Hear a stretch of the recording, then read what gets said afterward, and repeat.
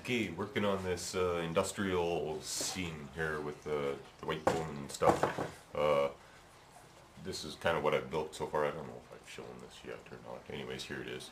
This is, that catwalk or the scaffolding type thing, and I'm going to do. Anyways, I was going to put it on the back of this piece, but there's really not enough room, so I'm putting it on a separate 1 foot type piece. Okay. Anyways, what I'm working on right now is some chain link fencing to go around the base of it here, and I'm using this onion baggy type stuff, which man, it looks really good. It comes in all different sizes, okay? So I mean, pick one that's as close to the scale that you're working on. You know, I cut up a bunch of this for stair treads and stuff, and now I'm going to use this other stuff. But hey, that's all part of, making gaming terrain. You know, you got subject to change, You kind of just start building it. So anyways, because this is kind of stiff vinyl plastic stuff, it doesn't really lay right on a chain link fence, So I want this piece to go around posts. Let me zoom back in for you. I'm using just wooden doweling, okay? Let's see if I can get it in here so that you can see what I'm talking about, okay? So I'm just using wooden doweling. I don't know what that dark spot is there. It's just crud. Anyways, to wrap it around these posts, I've just used a little bit of wire and just kind of wired it on. And at the end here, this is going to be an end post.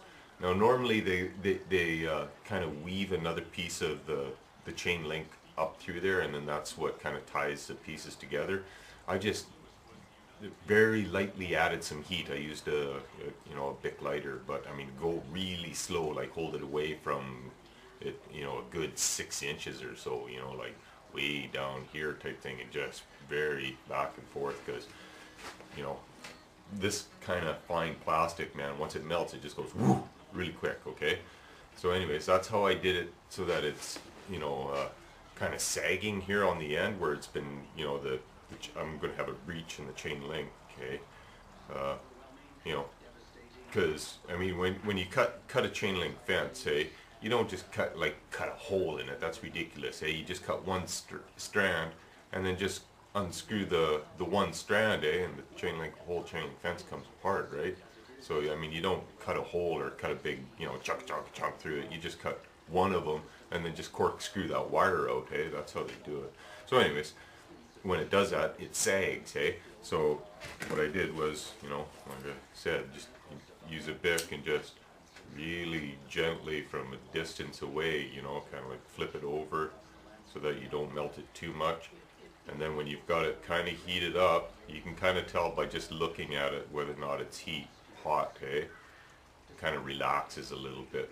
Then take it and just kind of push it together, like collapse it a bit, and then it'll harden that way, because it hardens almost instantly. And now it's, it's kind of really hard to tell here because it's small, but anyways, now it'll look right, okay? Otherwise it's, it's stiff piece sticking out there, and it would really actually have some sag to it, because it's heavy. So I'm just going to white glue stick these on here in a couple spots, and then I'm going to build up putty along the bottom of it to make it look like debris blowing up against the bottom of the chain link fence. And I'm going to have it, a little bit of a distance from here so that you can move stuff in between there. Because if you make your, it depends on what you're doing, okay? That's the difference between gaming terrain and a diorama, right? Or a display board is, basically troop movements and stuff like that, like the distance between here, got it so that a guy can go in between there, I've got this side slightly different than this side. This side has the, the standard cross, which is really tough, and then this has pieces going across it. Now, I'm probably going to run some pipe up there, because, like somebody like me, you can't get your hands in there, So they'll just look through it, and I'll just block it off so you can't get in there. But, so if you make it look realistic, you're like, super realistic, man, things are fragile, they're scratchy, they're, like you almost don't want to play with it. It becomes a display board, a diorama type thing. So anyways, that's the kind of difference. I try to make these things so that they're, useful type thing. Besides, we're making it out of cheap in, you know, stuff here. This hasn't really cost us anything yet, you know. This was waste from my goop, you know, and then these are, you know, 7 or 8, you know, little pieces of wood, eh? This was a free onion bag. Okay? So, oh yeah, up on the top here, I'll show you what I did. Okay, remember I kind of had the 4 posts in there. I've added ones in between, just short guys, okay? With a little bit of, and I'm just using that weld bond white glue. It seems to stick to this stuff pretty good. And then I took a piece of wire and I just one loop around, one loop around, one loop around, all the way around, and then I touched it with white glue, eh? And to give the wire some texture so it's not just a smooth wire, I smeared just some white glue on top of it. Now it's rough, you can't really see from, you know, this distance, but when it's painted gray, because I'm going to paint it all steel, rusty steel color, okay? So when it's painted, it'll look like it's, you know, it's textured. It's not like it's, anyways, you'll see when it's done, maybe. It all depends if I can get it up close enough. Maybe I'll take some stills of this or whatever. Okay? So anyways, that's where the industrial thing is on, park thing's on. Got this building here. I still got one more piece of this scaffolding that I've made up. I think, I don't know what I'm going to do with it yet. Like I said, you know, when you're building this stuff, you just start building, eh? You know, like detailing, you know, people go, oh, well, you know, how much, you know, like this is when I was making terrain for sale, you know, they'd say, well, how much is that? Well, okay, something like this, $5, you know? The thought involved in getting the piece of styrofoam and gluing it on there, yeah, $5. Plus this thing is worth probably, you know, $2 or $3 anyways, okay? So, make a couple bucks.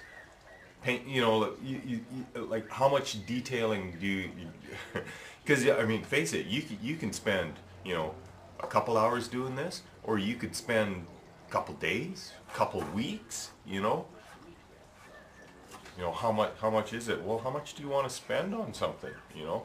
If you're going to be one of those guys that, oh, well, I can buy that for $5 in Mexico, well, this is this is $5, you know. If you want to, you know, toss in something, because I mean, like, face it, you know, like how much is a guy's, you know, hours worth, you know, like whether or not the material costs are squat, eh? It's the time involved in doing it. And then plus, I mean, somebody like me, well, I've had a lot of failures to learn how to do some of this stuff, eh? Like, that's why I'm kind of passing on this information, is just so that, you know, you don't go out and spend $300 on stuff to make terrain when really you just need some friends with some styrofoam, go bin shopping and stuff like that. Yeah, anyways, ranting again. So, it's cut here. I'm going to work some more on this stuff here. I'm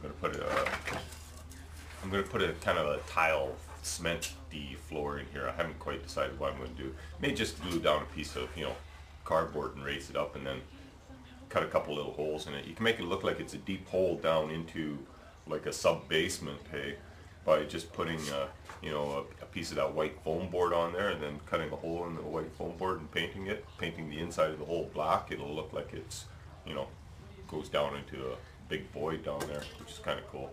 But so anyways, I don't know what I'm going to do. Like I said, I want to kind of make up a table type scene. Well, actually, I'm going to make up, I don't know, 1, 2, 3, 4, probably 8, you know, 1 foot boards type thing, and then see, go from there.